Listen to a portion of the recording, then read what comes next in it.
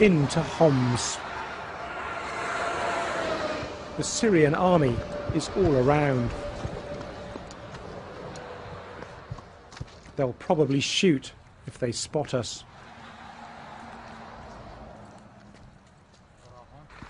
The suburb of Baba Amr.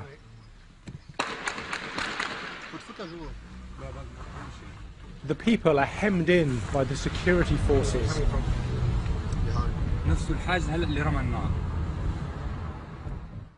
The fear is suffocating.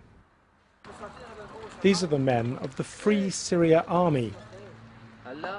They don't exactly hold this area, they just hope to slow up the security forces. Almost from the beginning, it was Syrian government propaganda that armed groups, or armed gangs as they were called, were supporting the opposition. Now, after months of protesters being shot down in the streets, that myth of an armed insurgency has become reality.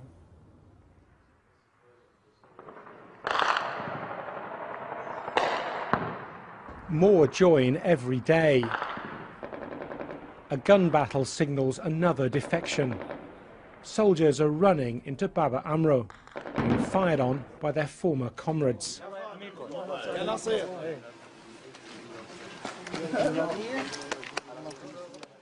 5 made it out. A 6th did not.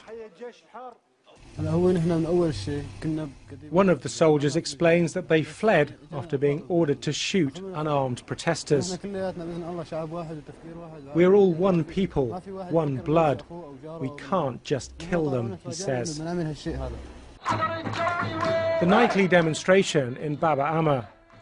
They're calling for a no-fly zone. With international protection, they say, millions would take to the streets to sweep away the regime. But help is not on the way. The conflict is escalating. The Free Syria Army is starting to go on the offensive. Rashid Al-Yassin lost her son, grandson and brother-in-law, all shot dead. They had to demonstrate, she says.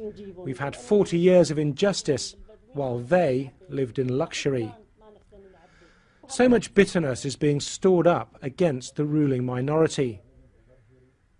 A 6-year-old boy died as we left, shot by a sniper, they said. They were quietly angry. The longer this goes on, the more chance that the struggle for democracy in Syria will end in sectarian bloodletting. Paul Wood, BBC News, Homs.